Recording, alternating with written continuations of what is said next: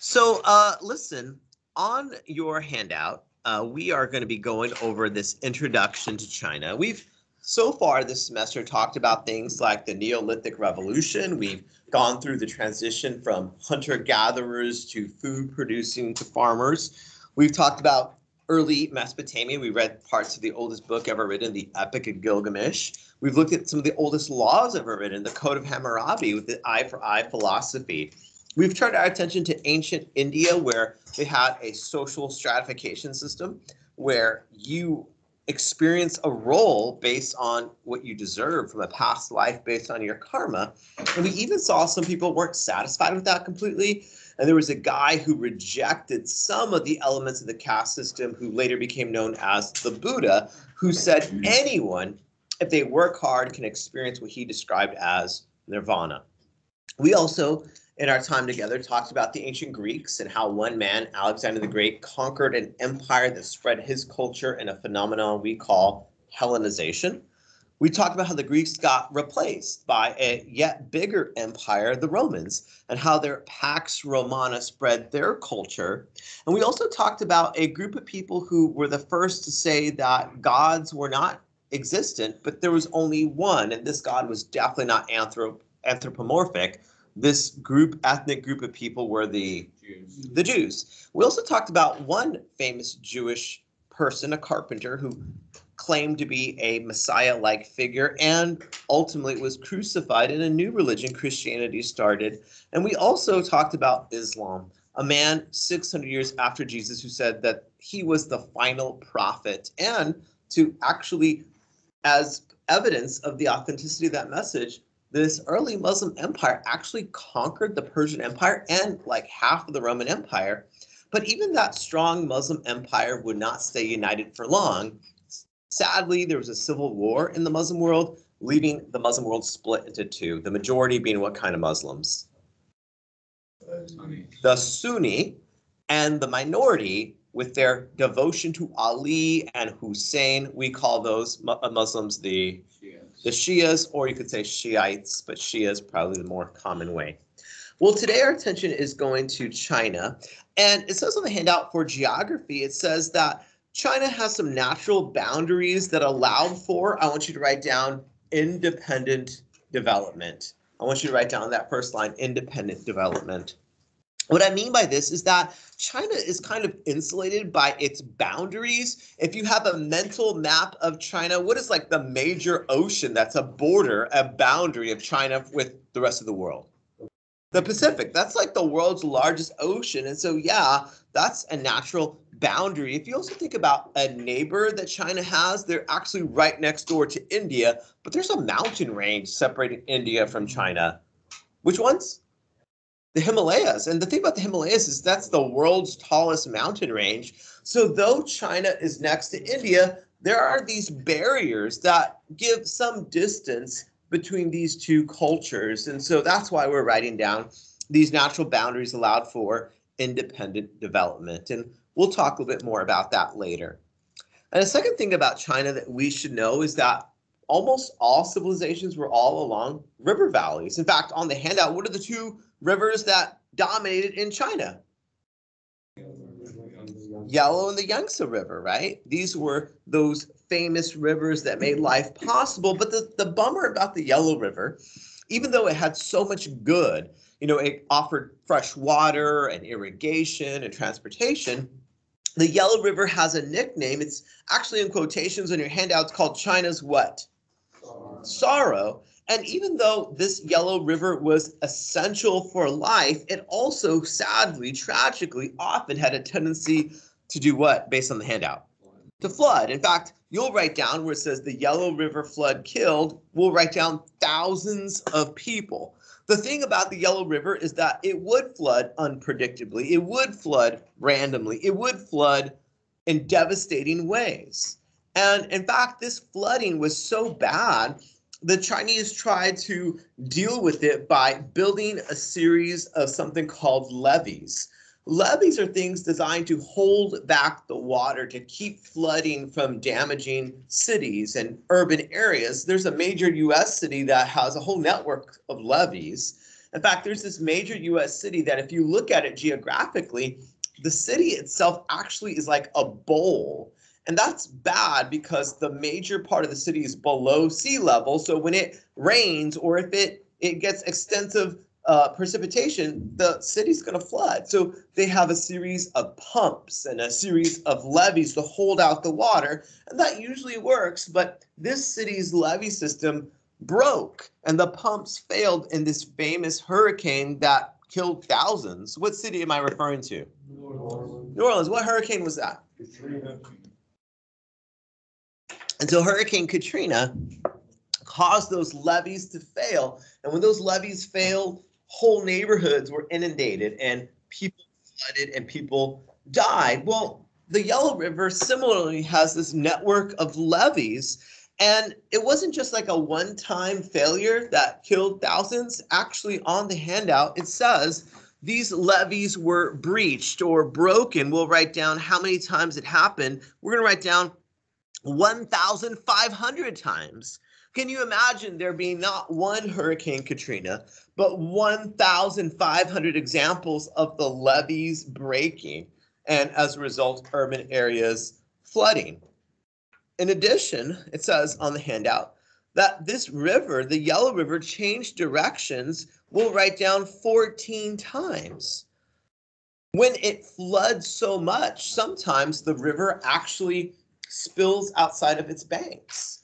And the river might spill outside of its banks, and during the flooding, the river could actually shift a little bit to the left or shift a bit to the right. And that's a problem because usually there's going to be a town or there's going to be a village built along the banks of the river. As a result, if this river floods, if this river shifts and this river moves, your village that used to be on the banks of the river, where is it now? Yeah, it's like under the water, right? So this is a big problem that we see. The levees have been breached. The rivers changed directions. These are some challenges and why the Yellow River is called China's sorrow. Well, below that, there's a natural resource, a crop that is the main leading one, rice. We've talked about this before. And there's another thing that is noteworthy about China is that China is home to the silkworm. And actually, it's the only place where the silkworm lives. And what we'll write down where it says silkworms, I want you to write down that China has a monopoly. I want you to write down that China has a monopoly. And I want to talk about that word monopoly because there's been a lack of certainty of what that word means. I'm not talking about the game that destroys families at 2 a.m. when I talk about the word monopoly. But if I say that a country has a monopoly on a product, what does that mean? They're the only ones who have it, right? And listen, if you're the only one that has a source, a resource, what can you do with the price of that thing? Right. And what are people going to do? They can't say, well, I'll just go to there's no other place. And it turns out that silk, this luxury fabric, because it's so soft and so delicate and so nice, it comes from an insect. It comes from a worm. And there's only one place on the planet where this worm lived, and that was in China. And so it was so connected with China that there's a name, you probably know this, for the route that goes from China to Europe, because silk is what's moved on it. We call it the Silk Road, right? Like maybe you've heard of that, even if you don't know the details of it. So China has a monopoly, and these are some of the things that makes China noteworthy, a place that people want to go and do business, a place where people want to trade. Leaving geography, going to history, we know that the first dynasty, a dynasty, if you don't know, is like a family that rules, father, son, father, son. The first dynasty that we have in China is which one? The Shang. And if you look at the Shang dynasty, I gave you the dates. What's the beginning date of that Shang dynasty? Yeah, BCE, which again means before whose birth? Jesus. So if Jesus was a sophomore in his high school, this history was 1,750 years before he was born. This was ancient history for Jesus, like this was already in his AP World History class. China's been along for a long time, and that's really important, especially when you consider our country is about 200 something years old. We're not very old. There's restaurants in Europe older than our country. China has us beat by like 4,000 years. It's an incredibly old culture. And it says on the handout, because they've been around for so long, China has developed an attitude and its perspective about the outside world. And there's a word below Shang Dynasty, it's the word barbarian. And we've talked about this word before. When we think of barbarian, we think of someone who's like wild or unkept or crazy or long hair or shirtless. That's what we think about when we often hear this word barbarian. But that's not what the Chinese thought about necessarily. And I want you to write down what the Chinese definition of a barbarian is. And again, for our purposes, in our mind, a barbarian is someone who's not educated, someone who's not sophisticated, someone who's not intelligent, perhaps. Well, what about the Chinese? For their definition, where it says barbarians, I want you to write down non-Chinese. I want you to write down, where it says barbarian, I want you to write down non-Chinese. For a Chinese person, the definition of a barbarian is simple. It's, are you Chinese? If you're not Chinese, then you're a barbarian. That means the Romans and the Persians and the Muslims and any civilization, the Indians, all of these people, they might be somewhat smarter. Maybe the Romans are smarter than the Greeks, or maybe the Indians way smarter than the Romans. But all of you are really just barbarians. You're just kind of social trash compared to China, because China, in their perspective, are the best culture that's ever been on the surface of the world. There's a word for this term, this idea that you are the best. And it's a good word that you should be able to use in your vocabulary. It's the word, it says on your handout, ethnocentricity. And that's a big kid word that you should become familiar with. Ethnocentricity, it's the view that one culture is superior to others. That's what ethnocentricity means. And many people would point out that the Chinese are guilty of that. The Chinese are guilty of viewing that their culture is better, it's the gold standard, and that everyone else is really just trash compared to the Chinese. And because of that, there's a word that China develops, a term that they use to describe themselves. If you look at how we describe ourselves, it kind of like tells you what we think about ourselves. Like, for example, we have a song that we sing before football games. What is that? The national anthem. Or even before other things, like we have, even at our high school, like the choir will sing the national anthem. There's a line in the national anthem. It says that we are the home of the land of the, and the home of the brave, like the land of the free, home of the brave, or whatever it is. That's like how we view ourselves, like we are free and we are brave, we're America. But for China, there was a different way that they viewed themselves, and still on this line that says ethnocentricity, I want you to write down the term that they use to describe themselves. I put it on the board. They called themselves the Middle Kingdom. That was their nickname for themselves. And on that line that still says ethnocentricity, I want you to write down Middle Kingdom. That's what they called themselves. They thought that they were, compared to all other civilizations, compared to everything else on the planet, they thought they were the Middle Kingdom, that they were the most important thing that ever was. They thought, okay, Rome, you're kind of cute with your Colosseum and your roads and your act, like that's cool and all. Muslim world with your empire that you've created and everyone performs Hajj, that's like fine and all. But really, the best culture on planet Earth, the middle, the center of everything is China. We, the Chinese, said we are the Middle Kingdom. That was their perspective. That was their point of view. Below that, this Middle Kingdom had a king, had an emperor, and it tells us on our handout that they thought that the role of the king, it says, they thought the role of the king was indispensable. Now, if I had a football team and I had a starter, and this starter was like my entire offense, he could like run the ball, he could throw the ball, he could do all these things. And every time we don't play this kid, we lose. If I said, man, that player is indispensable, what does that mean about this kid? He's the, I can't get rid of him. I actually need this player. He's indispensable. And the Chinese thought that their ruler, the king, this role of having a king was indispensable, that we need to have someone in charge of us. And they said that actually the king was the indispensable intermediary, we'll write down, between the physical and the spiritual world. So on your handout where it says indispensable, we can't get rid of this guy, or the role of this guy, he was the intermediary. He was the middleman between the physical world and the spiritual world. We need this guy, the king. And they really believed there was a spiritual world. There was a world beyond what we see with our hands and what we can touch. In fact, the thing is that death doesn't really end your story. They believed that it'd be important in our life right now, in our culture right now, the Chinese would say, you have people in your family, you have fathers and mothers, and you have grandparents, and you know what? You should talk to them. You should get advice from your grandpa. You should get advice from your grandma. You should have a relationship with them. But they would go farther and say, just because your grandpa dies doesn't mean you stop respecting your grandpa. Just because your grandmother dies doesn't mean you stop asking grandma for advice. But there's a problem because grandma's dead.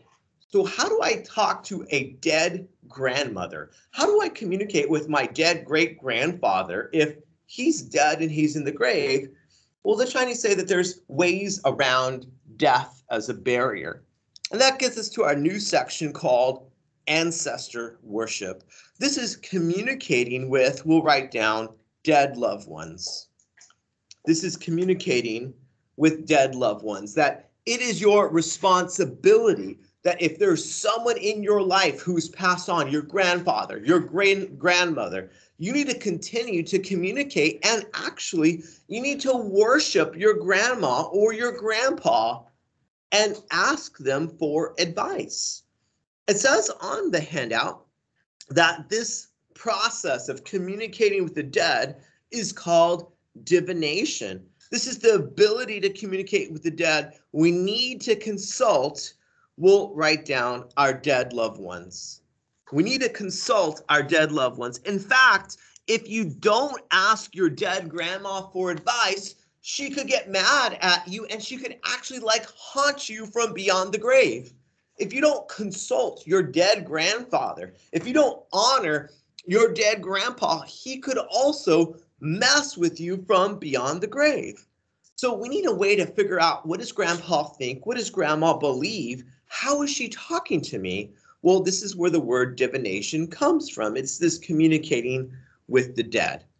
Now, in the United States, we have ways we do this. For example, if you went to Target and you went to the board game section of Target, you're going to find Sorry and Connect Four and Chutes and Ladders. But you can also find in the board game section of Target a game where you can communicate with the dead. Ouija board, right?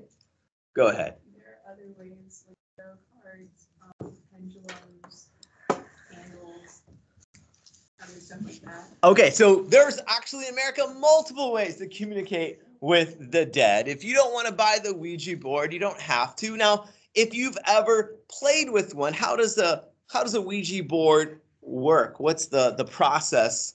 And it looks like we have a local expert. Tell us about how it works. So you put two fingers on and then you say hello. Ask where you from, And who's responding? a spirit apparently. A spirit in the room, right? And then afterwards you say goodbye. What if you don't? What if you forget to say goodbye? And what if you put the game? Haunt you. So if you don't play this game right, you get haunted. You're just looking for some fun. It's 2 a.m. You and your friends at the sleepover. Next thing you know, if you don't say goodbye, someone told me you're supposed to burn the board if things go wrong.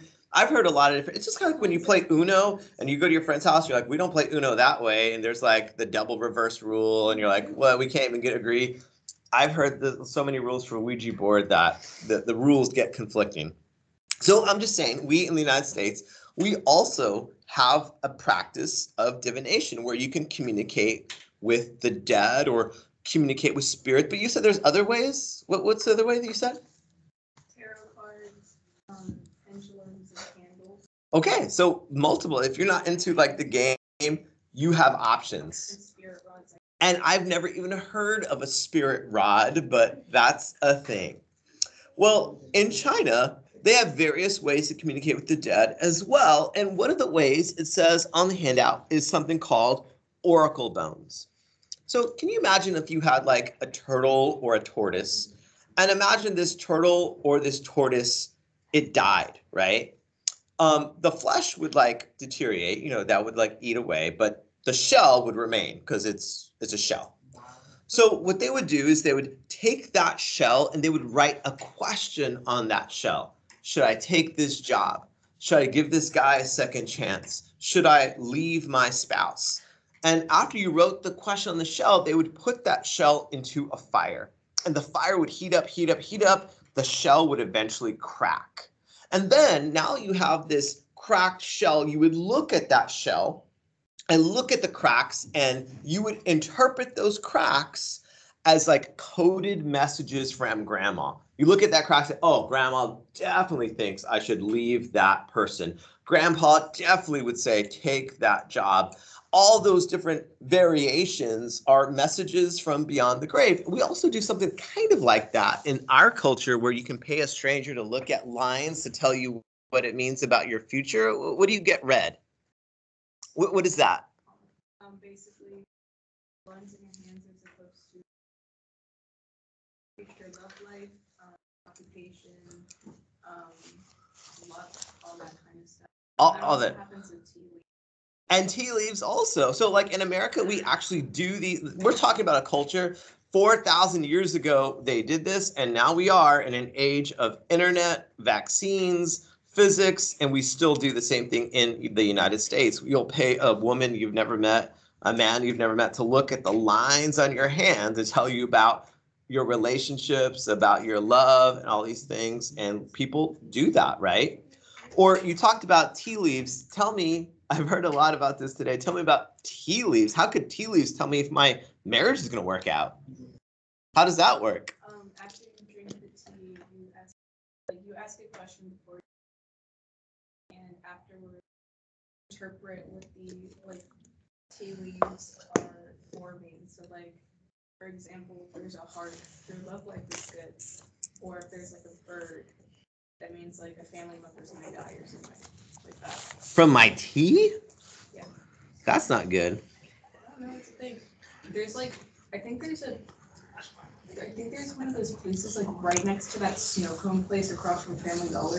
So you can go Family Dollar, snow cone, and get your future determined in one shot without leaving LaPorte city limits?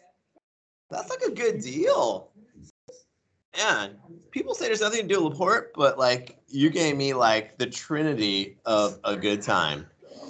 So we do the same thing here in our culture. And that's what they did with oracle bones, but not just oracle bones. In other cultures, it says in Mesopotamia, they would get intestines. Intestines are like your guts. They would kill a chicken or an animal, and they'd take the guts and they'd throw it on the ground. And based on the shape it made, oh, I definitely should not give that guy another chance. I definitely should leave that woman.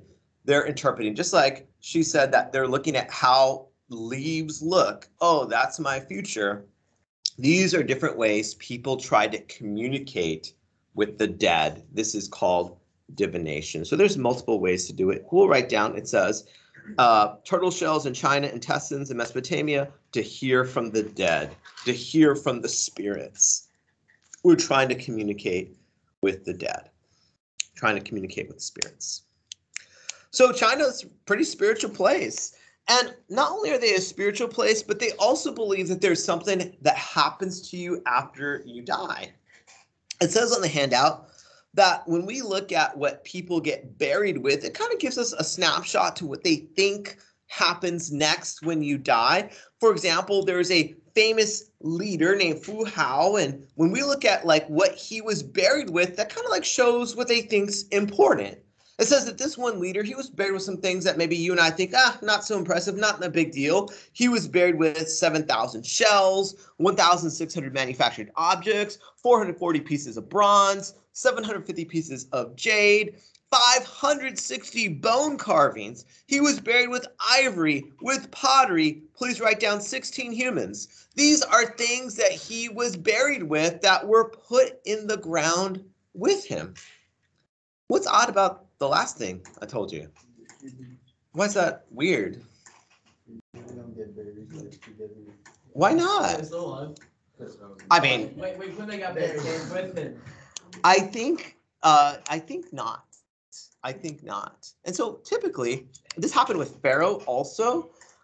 If Pharaoh in Egypt had servants, they're like, man, this guy's so good. He's so reliable. When I die, I'm going to need someone who's good and reliable by my side. So FYI, when I die, make sure you kill my secretary. He's going in the ground with me. And so this meant that they kind of believed that the things you have in this world, you would take with you to the next world as well. I'm going to take my jade, I'm going to take my ivory, and I'm taking the secretary with me. 16 humans were buried with this guy. On the handout below that, it says writing. So China has a form of writing, almost pretty much every civilization does.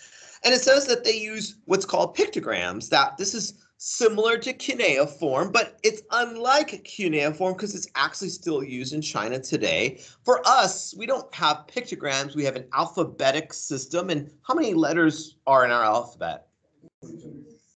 Whoa, I heard various numbers. 26, I think. And I think pretty much if you memorize those ABCs, there's even a song if you don't know it. If you memorize those ABCs, you can almost spell any word or actually get roughly in the ballpark of spelling any word. Sometimes the double B's or double L's trip us up, or the PH sound. Why does that make an F? That doesn't make any sense at all. So you can get in the ballpark. But in Chinese, every word has its own character. So if you are going to learn to read and write, you have to memorize thousands of characters, not the 26 and then like make the combinations based on sound. You have to memorize thousands of characters. That's a lot of work. It says on the handout, memorization and literacy, this is very time consuming. Actually, it takes a lot of time to be able to do this. So as a result, only the upper class can meaningfully engage in this. This is not new. We've talked about since the beginning that reading and writing is something only the upper class could do. And even more so in China, because I need to be able with skill and quality write these symbols and be able to read them. And that kind of just reinforces what I've told all of you before, that you guys, the fact that you can read and write, that makes all of you in this room like the top 2% of all of human history. If you're a girl in this room, that makes you like the top 0.1%, because 100 years ago, 500 years ago, if I could educate one, my son or my daughter, who am I going to educate? My son. And so the girls in this room, you represent like the 0.1% top of all of human history, because they didn't allow girls to be educated. If anyone was going to be the boy, but not even then. So the girls here as a percent are some of the best educated of any who have ever lived on planet Earth. It says on the handout that there's just no time for the farmer to memorize symbol. There's really just more pressing issues. I've got rice in the field. I've got work to be done. I don't have time for my son staring at symbols on a piece of paper. Below that, mandate of heaven. So the mandate of heaven, on that title, I want you to write down what this means, and we'll kind of explain what this means. I want you to write down right where it says mandate of heaven, directly to the right. I want you to write down the permission to rule China. Permission to rule China. Let's imagine that Becca asked to go to the nurse, so I write her name on a pass and I give Becca permission to use that. And she walks down the hall, but instead of going to the nurse, she decides to go to CTE. And after CTE, she decides to go to the theater. And after CTE and the theater, she decides to go to the to the pool, you know. And she's got this pass or whatever. Well, that pass was like designed for one thing, and she's not really using the pass appropriately anymore. And she got caught by a principal. The principal was where is she supposed to be, and she's like out in the junior parking lot. And she says, "I've got a pass though. Is she going to keep that pass in her hand?" Or the principal would say, "Oh, okay, that's fine. You can keep that pass. Is that going to be okay?" You're saying yes. The answer is no. The answer is no, right? Like if she stopped and someone takes 30 seconds to evaluate where she's supposed to be, the pass is going to be taken away from her. And the thing is that the Chinese believe that, in a sense, the gods in heaven have given a permission slip, not a physical piece of paper, but they have given permission for a man to rule China. And the thing is that this permission to rule China is called the mandate of heaven. If I was the emperor of China and you were to ask me, why should you listen to me? I would say, well, that's easy. The gods chose me to be your leader. I have the mandate of heaven. But just because I have the mandate of heaven today, just because the gods are like supporting me today, doesn't mean that they'll support me tomorrow. It turns out I could actually lose the mandate of heaven. I could lose the permission the gods have given me to rule China. And now it's up to you and me, normal Chinese people, to figure out who has the mandate and who doesn't have the mandate. And it's actually quite simple to kind of figure that out for the most part. Couple terms to sort out though. It says on the handout, the word heaven. This is not a place, but it says heaven is the name for their supreme deity. What does that word deity mean? D-E-I-T-Y. What does that word mean? No. Oh, I'm sorry. Say what you said again. Oh, yeah. So it means God. So like sometimes you see the word deity or deities. If you don't know, that word means a higher power, or very simply, it means the word God. So for Chinese thinking, heaven is not a place. It's the name of their God called heaven. And there's someone on your handout who is the son of heaven. We'll write down that's the emperor. The emperor is the son of heaven, and that's cool. And if I am the son of heaven, if I'm the emperor, I have the right to rule China. I have the mandate of heaven. But what can happen to me even if I'm the emperor? What does it say on my handout? What can happen to me? I can lose that status. I am today the emperor. I am today the son of heaven. I today have the permission slip, the mandate of heaven, but I'm not guaranteed always to have that. I could lose it. And how would I lose the mandate of heaven? Well, it says on the handout, there's two types of rulers, those who rule rightly and those who rule wrongly. Let's imagine that Dallas was the emperor. And let's imagine that actually Dallas, you know, we're all kind of surprised. We're like, Dallas, really? That guy? I mean, he's that kid. And I have 6th period with Dallas.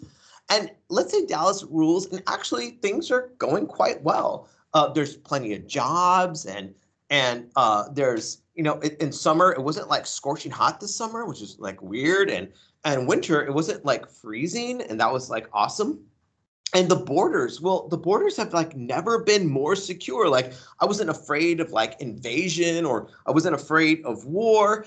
And if that's how it was while Dallas was ruling, we would assume that the gods in heaven were kind of giving Dallas like a thumbs up. They were saying, yeah, Dallas was doing a good job. And so what we're going to do on your handout where it says right rule, we'll write down China has blessings. Where it says right rule, I want you to write down that China has blessings on your handout. So that's one way I know that Dallas is someone I should follow. I should listen to him because he has the mandate of heaven. And if you were to ask me, how do I know? I'll say, just look around. You know, we got jobs, we are safe, things are going great. But let's say that, I don't know, let's say that Noah took over next. Now, Noah takes over next, and at first things are going fine, but next thing you know, there's like a weird like disease that like breaks out, and people are getting sick and people are dying. We're like, okay, well, that's weird, but you know, these things happen. We'll just press on. But then let's say Noah is ruling and Noah is the king. He's the emperor. He's the son of heaven. And not only is there a sickness that breaks up, but let's say people are invading our borders. There's enemies who've grown bold and now they're crossing into our territory, taking our resources. And let's say also during Noah's rule, there's earthquakes. And let's say during Noah's rule, what might the Yellow River do? Let's say the Yellow River had a flood and thousands of people died.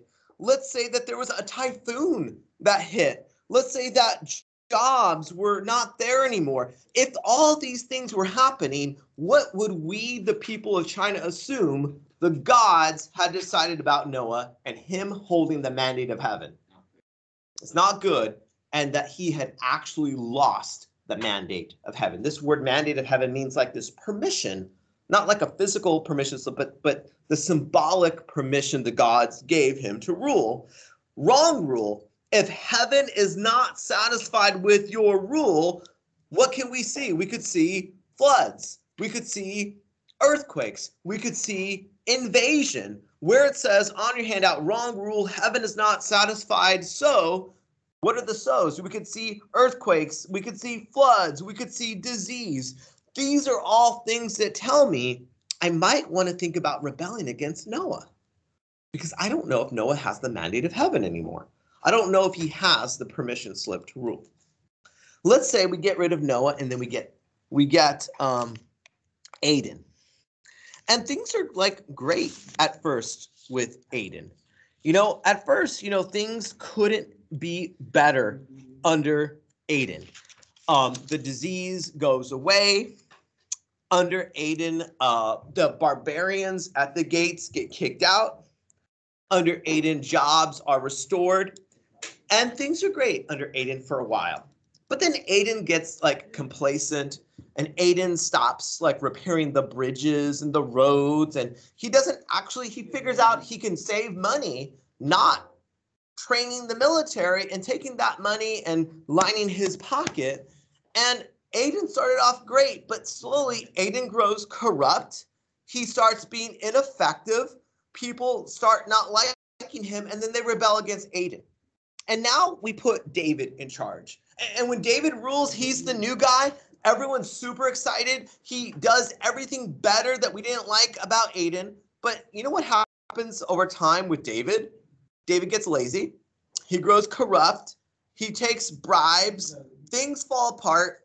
And we have a revolution. And guess what? We pick Landon to take over next. And Landon starts off like really great. And he does all the things right that David didn't do. Things are awesome. But then even Landon, he grows corrupt and he doesn't do a great job and things fall apart. And guess what? We kick out Landon. Then we put Amy in charge and things are like infinitely better under Amy. And she's great and she's awesome. But then, same thing. It's this cycle. In fact, that's why on your handout, we call this the dynastic cycle. It's a cycle of replacement, of corruption and replacement again. In our own country, how do we see that cycle in our own politics, our own country? Every election, right? Like go back to the 1990s. We had a guy, Bill Clinton, who was president, or go back to the 80s. Or let's go back to the 70s. In the 70s, we had a president, Jimmy Carter. He was a Democrat. And Jimmy Carter lost to Ronald Reagan. Ronald Reagan was president twice. He was a Republican. And he was so well loved by Republicans that Ronald Reagan's vice president, a guy named George H.W. Bush, another Republican, got elected. But after 12 years of Republicans, America's like, yeah, we're done with Republicans. And they voted for this Democrat who won twice. Who came after? No. We're rushing ahead. We have Jimmy Carter, Democrat. 8 years of Reagan, Republican. 4 years of George H.W. Bush. And then 8 years of this guy, Bill Clinton, who was a Democrat. And after 8 years of Democrats, people were like, gosh, I'm maxed out on the Democrats. And we got George W. Bush, which is weird. We had a father and a son in a short amount of time. George W. Bush, who was a Republican. We had him for 8 years. And after 8 years, people were like, gosh, I'm maxed out on Republicans. We need someone young. We need someone fresh. We need someone charismatic. Who did we vote after Bush? Sure. This just happened in Obama. Obama, a Democrat, was president for 8 years. And after 8 years of Democrats, people said, yeah, I'm kind of tired of the Democrat thing. We're voting for Donald Trump. Donald Trump. Somehow Donald Trump got elected. You know, he was a reality TV. He had a show called Celebrity Apprentice. You know, like that guy, right?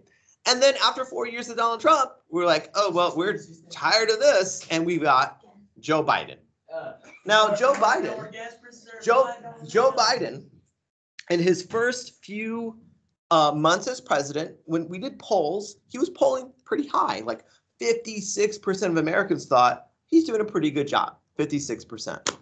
Last week, his poll numbers are at 39%. Good job. And so, you know, some things have happened. You know, there was the whole Afghanistan thing that happened. There has been coronavirus. Actually, more people had coronavirus in the last 3 months than last year when we went in lockdown. I'm not saying that that's his fault. I'm just saying that that hasn't been resolved. So at some point, either Joe's going to bounce back or we're going to vote for a Republican. We have this cycle in our own culture today. We've got 3 minutes. We'll finish this side. There is now 3 philosophies that we're going to talk about. And the first philosophy, we have 3 minutes, I'm going to use my 3, is called legalism. And legalism is a belief that human nature, we'll write down, is basically evil. Legalism is a Chinese philosophy that says we as humans are basically evil. And they'll say, I can prove that to you because when James was a 1 or 2-year-old and he took a cookie or took some candy that wasn't his and his mom said, do you have a cookie or do you have candy? James will say no as he's holding it in his hand. No one had to teach James, hey, son, just want to let you know, this is how you lie. It's real helpful when you're older to get out. All by himself, James knew how to lie. What he had to be taught was to be truthful. He had to be taught to share. He had to be taught not to, like, hit his friends with a truck or whatever James did growing up. Legalism says human nature is that you and I are basically evil. And the role of laws, it says humans are so evil, we need strict laws to force us to become good. We need strict laws to force us to be good. How will strict laws force us to be good? We're going to look at that a little bit more tomorrow. There's going to be some homework this evening. Please go